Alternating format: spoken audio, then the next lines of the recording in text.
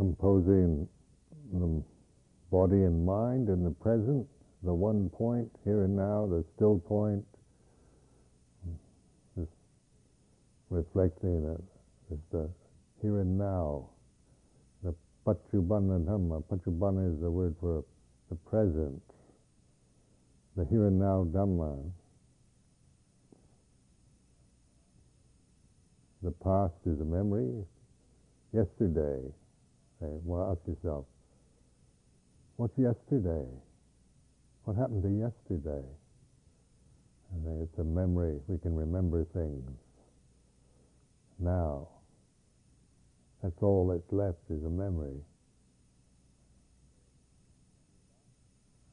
My whole life is just, I can remember things. I can't remember everything that happened. Very few things, but there's certain memories. And they always arise in the present. I can't go back and live in the past. I can go back and kind of hold on to memories of the past. But in the reality of this here and now Dhamma is that memory arises, ceases.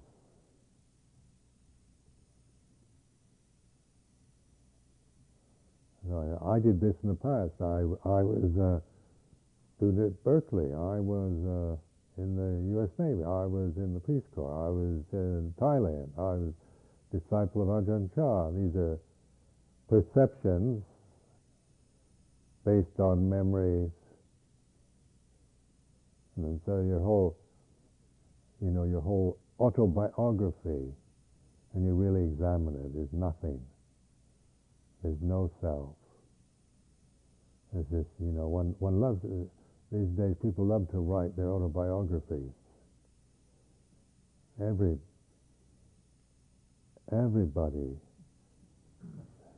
every dreary mind wants to tell everybody about their life.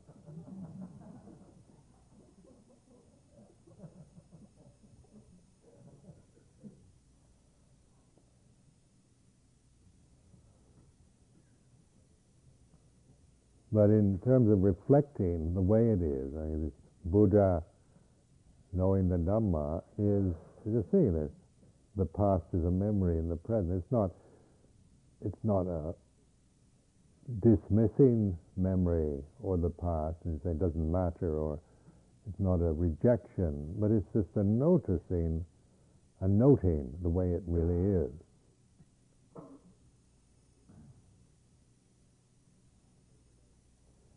Because a lot of people are very attached to their past, what they've accomplished, the things that they've accomplished, and the awards they've won, the achievements, the high points. But then along with that goes the other side, the other extreme of the failures, the disappointments.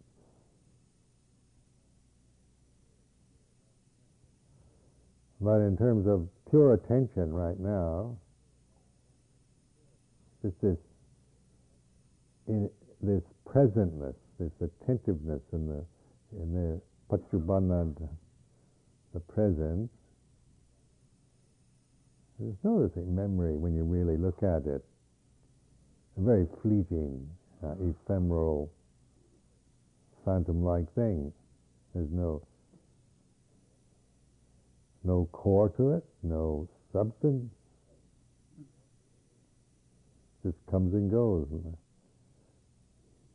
like thin air, dissolving into thin air.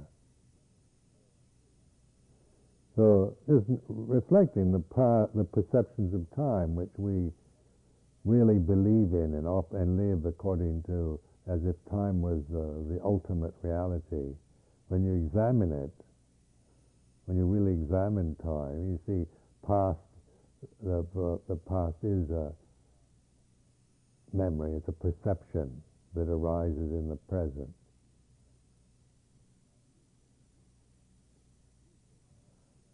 And the future is the unknown.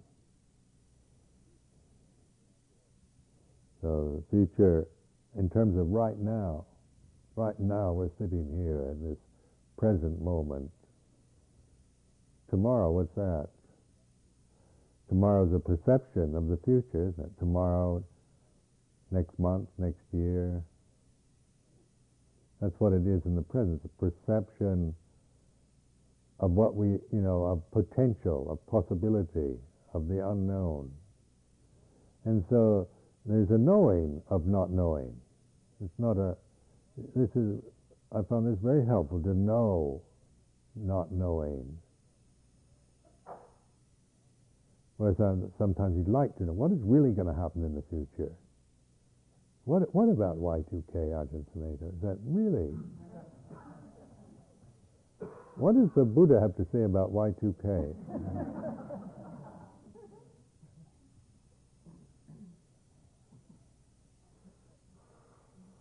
What about the next millennium? What about the future of Buddhism in the United States? What about the future of Spirit Rock? What about the future of the monastic Sangha in the West? Speculate. Sometimes it seems pretty good. Sometimes it seems like it's not very good. Depends on how you want to look at it, whether you're particularly optimistic or pessimistic. But in terms of the reality of it, it is not knowing, isn't it? Don't know. I don't know that. The future is the unknown. Uncertain. So knowing uncertainty, and we're not demanding certainty anymore. Like, how many of you really want to be sure about everything and be certain and have guarantees for everything's going to be all right? What about the American economy? Is there going to be a depression? Is the society going to fall apart?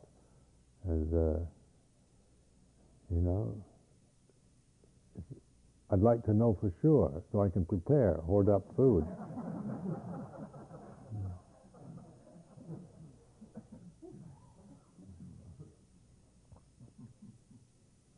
But the thing is, you don't know. This is a direct knowing of not knowing. You can hold, maybe you prefer one thing over another.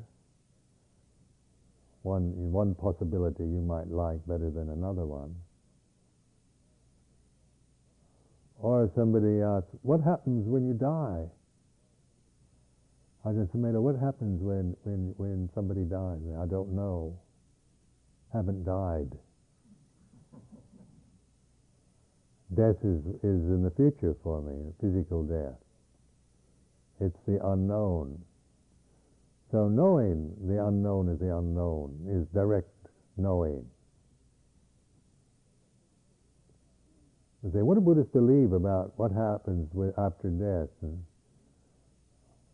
Well, Buddhists believe, there's some beliefs, reincarnation, rebirth, these kind of things, but that in terms of right now, I might prefer these kind of Buddhist ideas, but right now I don't know what happens after death in terms of direct experience, because I haven't experienced physical death.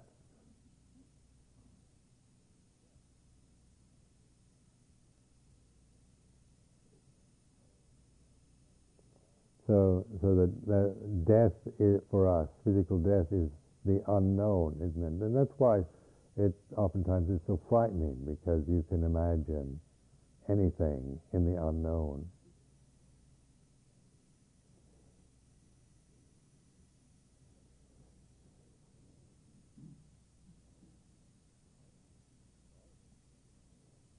But all of us are going to experience death sometime in the future, aren't we? We're all going to die, so we'll all know when it happens. Direct knowing. So preparing yourself for direct knowing allows you to be with when the body starts, it's time for the body to pack up and die, then you're in the state of knowing rather than say, oh, what's happening to me, and wanting, getting terrified and overwhelmed because what's happening to you is so you don't know, and you're just frightened by the idea of dying. Some people rather live in utter misery than die, wouldn't they?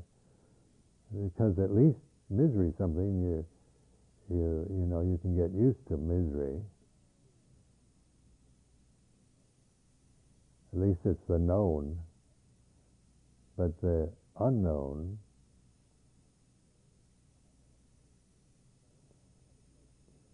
So when you contemplate future as the unknown, this not knowing this is a valuable state to treasure, not knowing.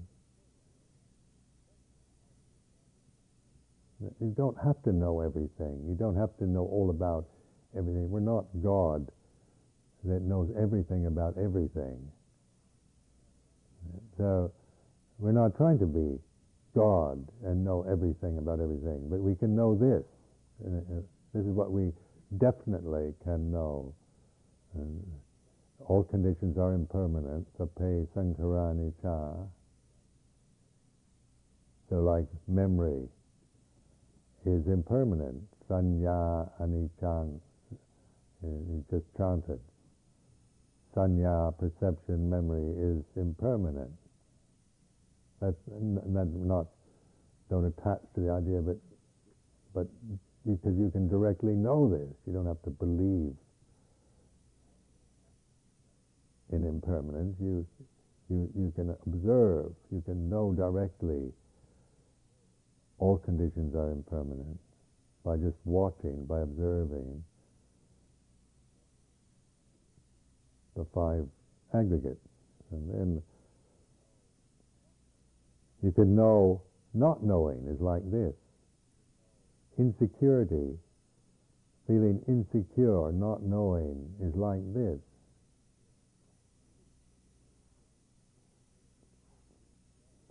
When you take the word death, just that word, and contemplate it, what does it do? What is it if you just think the word death right now?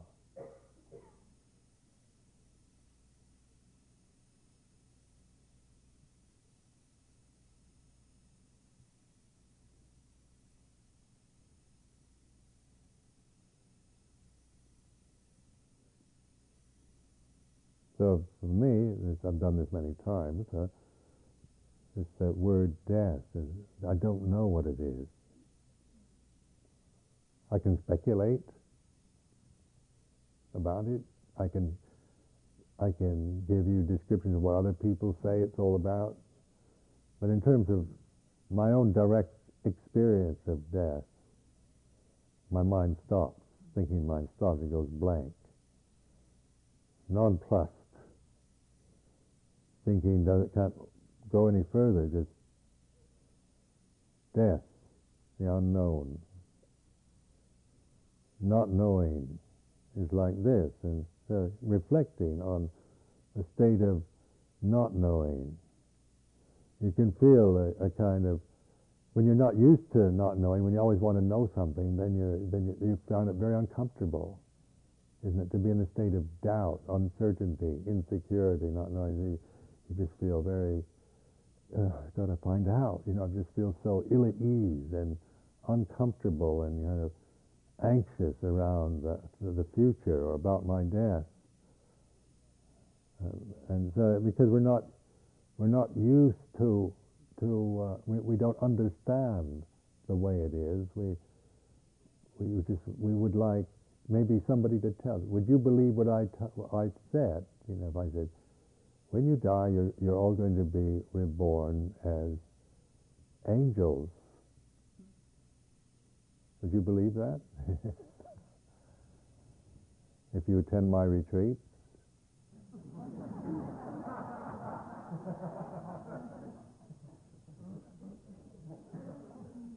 I could probably get quite a following. I mean, making promises, like that, about the future.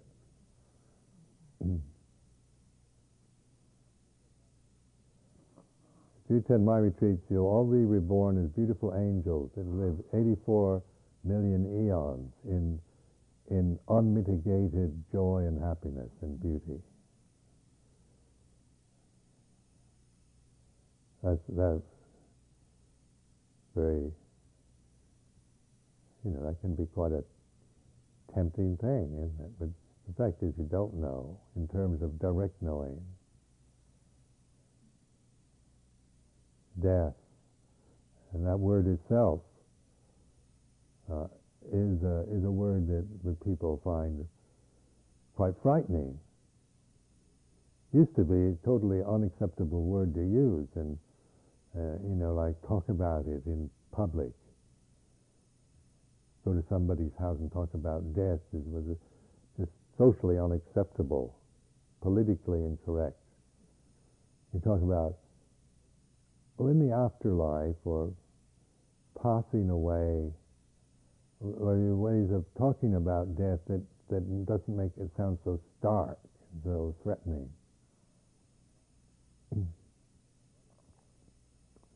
When my mother died 10 years ago, I went to the funeral, a Roman Catholic funeral in San Diego,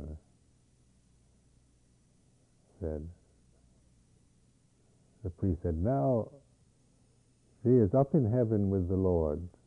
And I'm giving this wonderful scenario of my mother now being really happy, shedding her corporal form, and now living up in the heavens with God.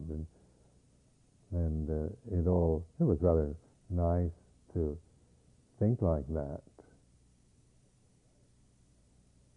But the reality is nobody knows.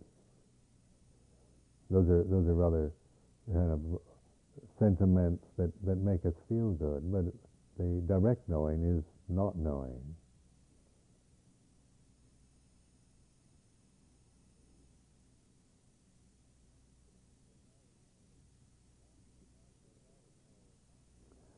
So now we know life, we're experiencing life within a sense form. It's like this, isn't it? Consciousness is like this. Rupa, the physical body is like this. The breath is like this. Sensitivity, this is a sense realm, so we feel everything. Pleasure, pain, neutral. Vedana, the feeling is like this. You can't just feel good. Sensitivity implies the range from pleasure to pain. So desire wants to just feel good, but the reality of our lives in this realm is pleasure and pain. We get both, neutral. This is the way it is. Pleasure and pain, Vedana is impermanent, and Nicca, Vedana Nicca.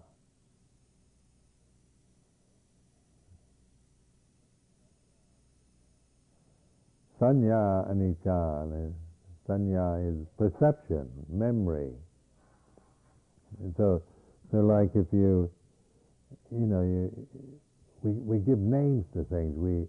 Something arises in consciousness, we want to remember what it is. I remember years ago going to a museum of modern art, and noticing people standing in front of some modern abstract painting and getting totally frustrated, saying, it doesn't make any sense, don't know what it is. And the artist didn't give it a name, didn't call it Dawn over San Francisco or anything. It was just study number 3 or something like that. What is it? I think a child of 2 could do better than that.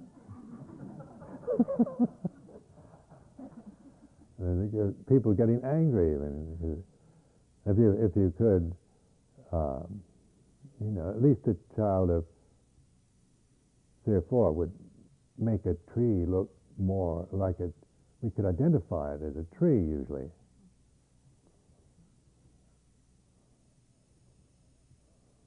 Or a house, and that we can manage. But when it doesn't look like anything that we can say, we can name, then we get frustrated and feel very uncomfortable. So we want to perceive something as something. We want to know what everything is.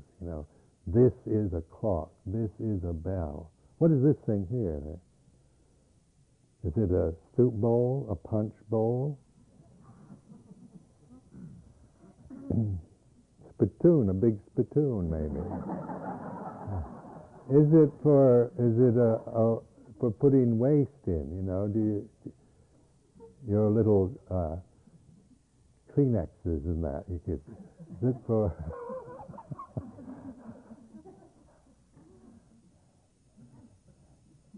And you say, no, that's a bell. And, oh, now I know what it is. It's a bell. So you see somebody putting their Kleenex in, and you say, you can't do that.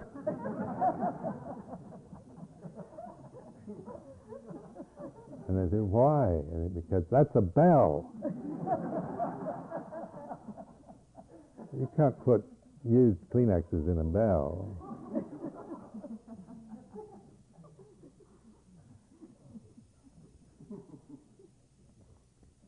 So this is perception, and that sanya. And we've already decided that this is a bell, haven't we? Everybody agrees this is a bell, and I ring it. He's rung the bell. So that's a perception. You perceive this now as a bell. Where, say, if it were sitting, maybe not on such a elegant cushion, and just sitting somewhere outside, you might think it's just for putting a potted plant or something. And that the way you perceive it could be different if nobody told you what it really is. Now that you know that what this is, it's difficult to perceive it as anything else, isn't it? It would be very difficult now to perceive this as a planter or a waste receptacle or a spittoon. This is how the sanya kind of fixes everything, and you get very conditioned by this fixity. This is a bell, this is a tree, this is a mountain, this is a man, this is a woman, this is right, this is wrong. So the sanya, the ability to perceive something, we attach to that sanya.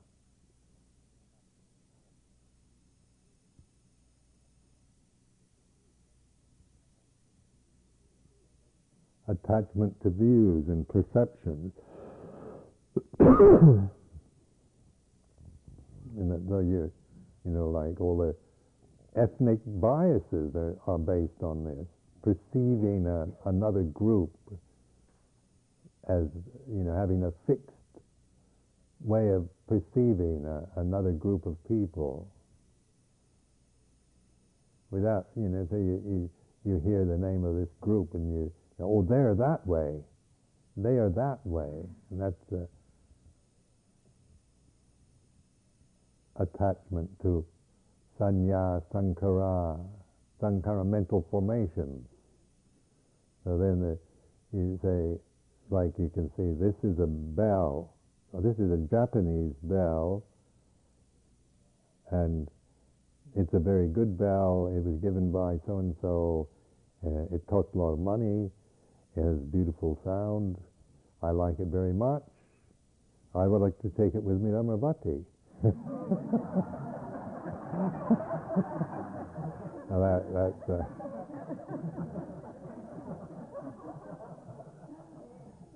So from bell, it goes into, describing it and how much you like it or don't like it, or its history, it's all the things around it, proliferating from bell and then it takes off into this proliferation around it. So, and that's impermanent. Sankhara anicca, vinyanang aniccang. So it's five groups, five aggregates we contemplate in terms of impermanence. The body is impermanent, feelings are impermanent, perceptions are impermanent, mental formations impermanent, consciousness is impermanent.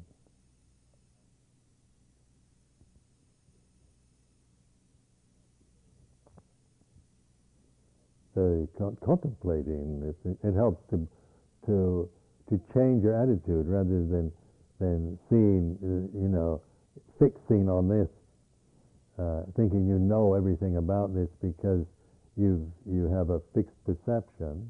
Then this kind of changes that. You can look at it in different ways. You don't have to perceive everything according to habit. You can look at things in different ways.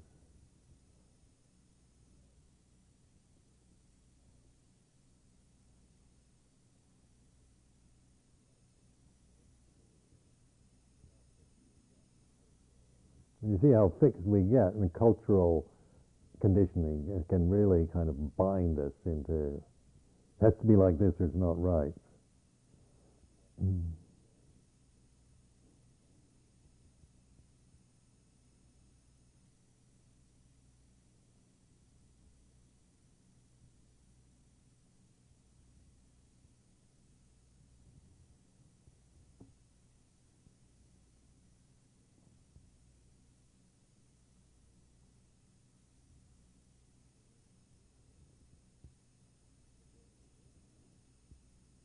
So then in the state of attention, you can reflect on the way it is. And so the sape sankhara anicca. Sankhara is a word meaning like compounded. It means all that arises ceases. Sankhara, all sanya, rupa, vedana, sanya, and vijnana are sankharas. But then it's particularly used as the fourth khandha. So it's used in different ways in the Pali Canon, but it's a kind of generic term for conditioned phenomena, sankharas.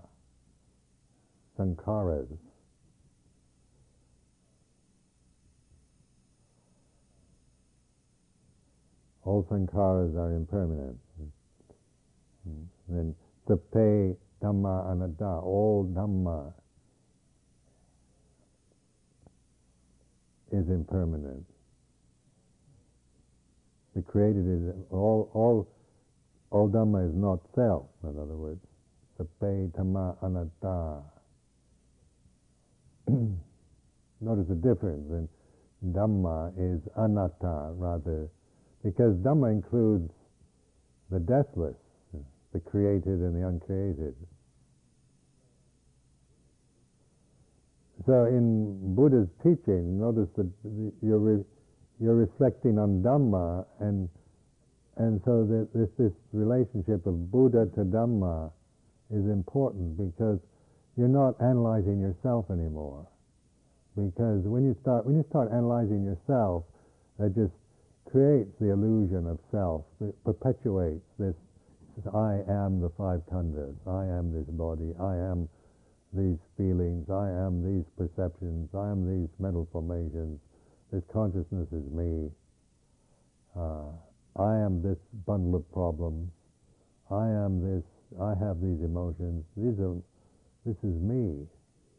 And so when we see things on the personal level, personality view, then we create a world based on this illusion of a kind of permanent self, unique self, where when we see it in terms of Dhamma, then we see that the five khandhas are impermanent.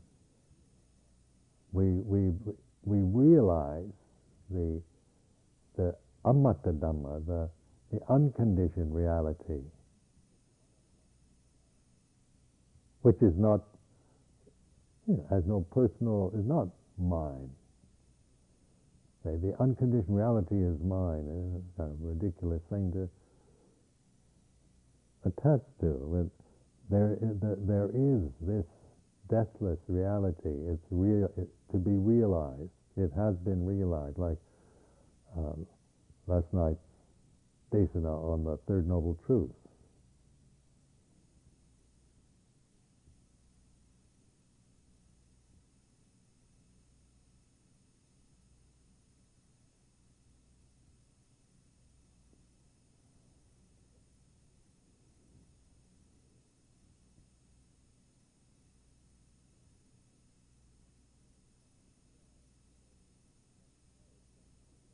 So the sense of self is, you're letting go of this self view when you're taking refuge in Buddha, Dhamma, Sangha. So in terms of the third refuge of Sangha, this is an interesting one, because like people talk about the Sangha here at Spirit Rock, and then because the word is used for the community here, or the Vipassana Sangha, and so forth, and then that gets in, so the word Sangha is also identified with a lot of personalities. The Spirit Rock Sangha, and then you think of Jack, all the people here that work here as personalities. He's like this, he's like that. So the Sangha becomes full of personalities. And so is that your refuge? To take the refuge in the personalities of Amaravati. No, thank you.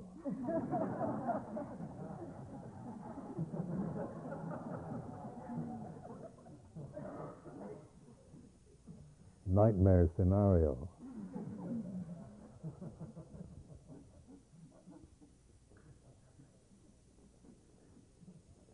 So, using the word Sangha as it's meant to be used, Supatipanno, Ujjupatipanno, Jnana Patipanno, Samiji Patipanno, when we chant in the morning. The Patipanno is a Pali word for those who are putting it into practice, doing it. And it's not naming anybody. It's not saying he's a good meditator or she's a good meditator or she's not such a good meditator.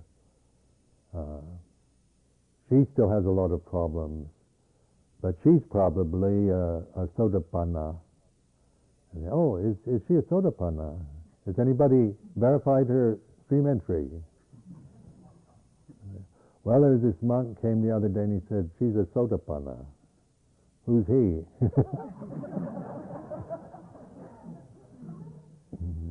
Was Ajahn Chah an Arahant? What about Ajahn Mahabua in Thailand? Is he an Arahant? Or this is, but it gets into personality again. And this person is, this person isn't. So that's not, the refuge in Sangha, see, is not taking refuge in a Sangha, a particular Sangha like Spirit Rock or a monastic Sangha or anything like that, but it's a Supatipanno, those who practice, who do good. Practice to do good. Supatipanno. Su always means, the prefix su is always good, means something good. Practice goodness.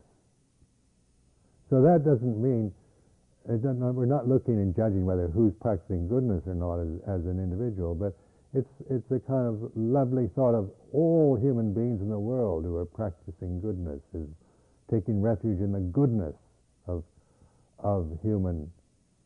humanity. There's not pointing to any particular individual. It's Supatipanno.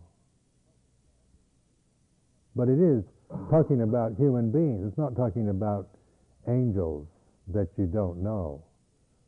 Supposedly there's angels that are very good, and they take refuge in Sangha of angels.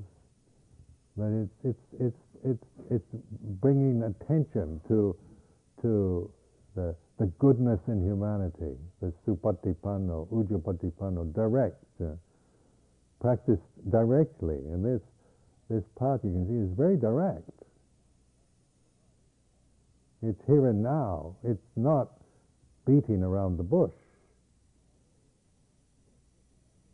It's not circumambulating anything. It's right to the very center, isn't it? Now.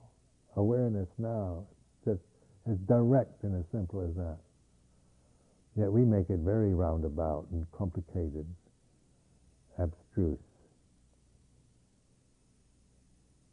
You've got to get to this stage. First I've got to get the jhanas, and then once I get the jhanas, then I get this, and then it says in the book, it said like this, and Ajahn this told me about that, and I have to get fourth jhana, or in order to go to vipassana, and then the other Ajahn says, don't get jhanas, go to vipassana, and pure vipassana, and then another Ajahn says, well, you have to get at least neighborhood concentration, khanika samadhi, in order to do vipassana.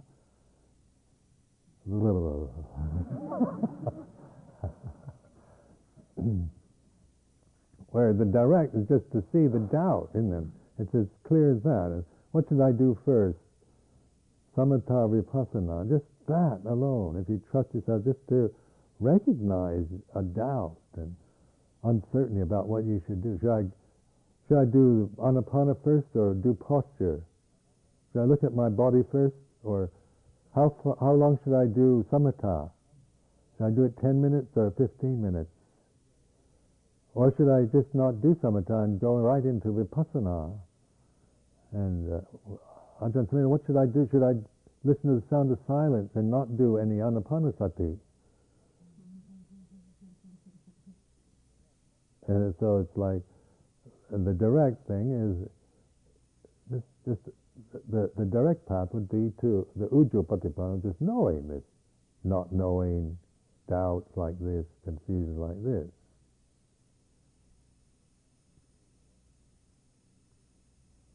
So you're learning to trust yourself, to just observe, to be with what you're feeling, what's going on, physically, mentally, emotionally. Ujjapatipanno, those who practice directly. Now don't take refuge in those who practice indirectly.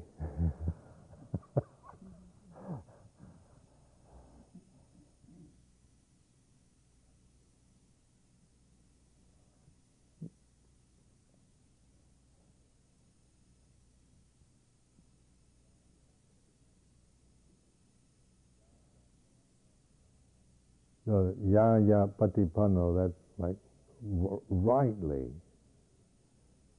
and some easy like appropriately. These are this sense of directness, of rightness, of suitability. It's like these words are pointing to just the ability for the human that we all have to do good, to live in a way that's good, to practice what is good, to act on what is good, and then to see directly, rightly, suitably,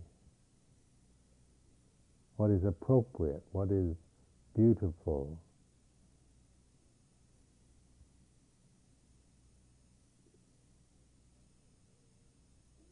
So to say in Sangha, then that's our refuge in Sangha, our humanity. And we see it as a bond with all human beings in a way, whether they're Buddhists or even if they're criminals. We're not taking refuge in their criminality, but in their potential goodness. So it's like it's not pointing to this particular Ajahn or this particular teacher as a refuge. So, Sangha as a refuge is to reflect on it and make it, see it not as because it can get a if you start criticizing the Sangha here at Spirit Rock, after a while the word Sangha becomes a word that kind of brings dread into your mind.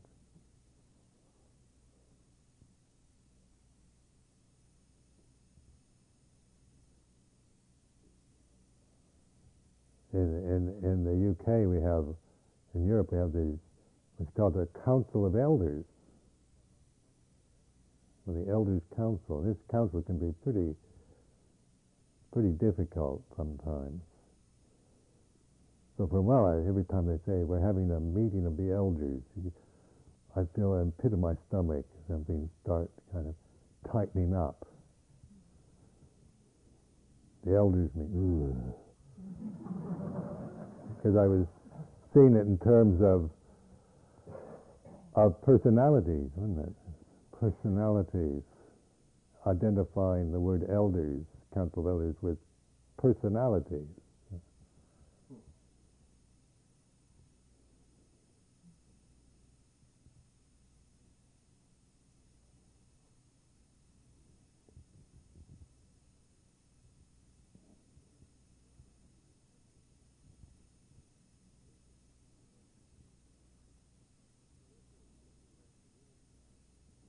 So this is a way to use language and to use it for reflection, and also to develop a sense for how to use these terms skillfully, because we can just bring in all these Pali words into the English language, and it just becomes jargon, and just become vipassana jargon, or like computer jargon and all that.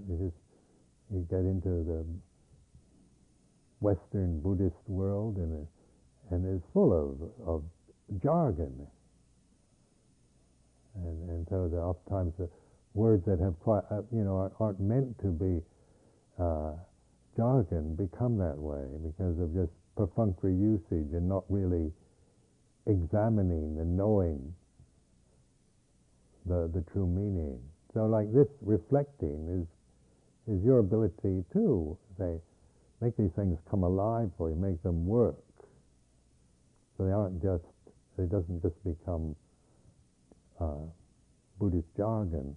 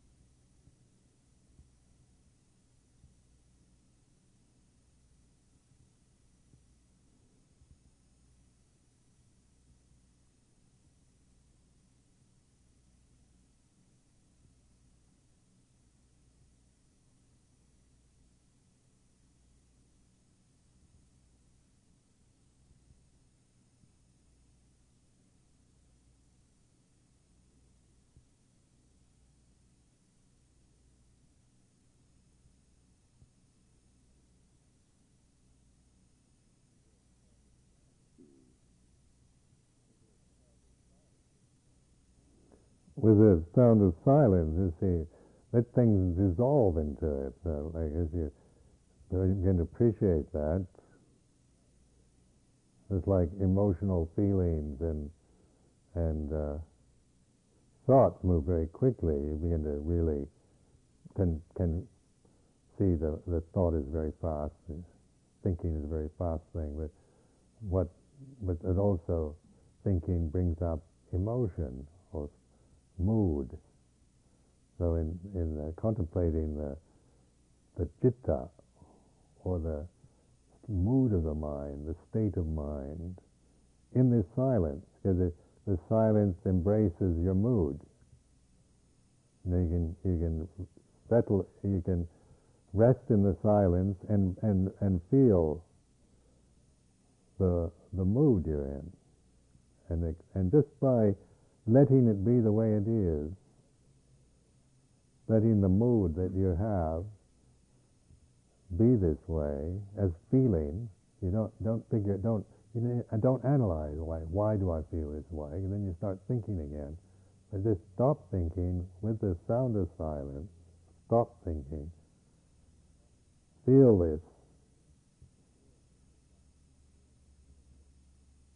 in the silence of your mind and then it starts fading out, drops away, and then notice its absence. What was once maybe a strong emotional feeling is, where did it go?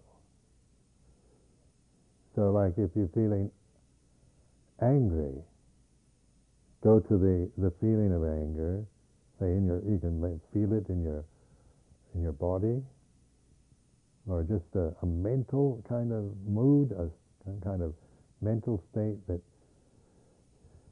you notice in the silence.